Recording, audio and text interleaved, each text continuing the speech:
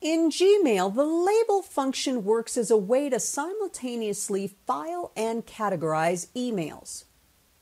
Once an email is labeled, users can view these labeled emails by clicking on the label name in the left sidebar or using the search function.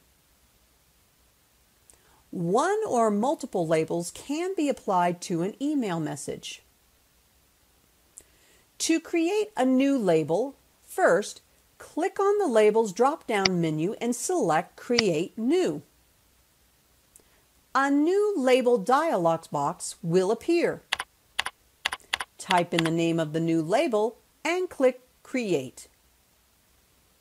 To connect an email to a label, simply select the email, then from the Labels drop-down menu, checkmark the labels, then click Apply. To add, edit, delete, and change settings of labels, click on the Manage Labels under the Label drop-down list.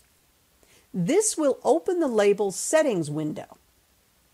In the Settings view, you can also change the order of how your labels appear.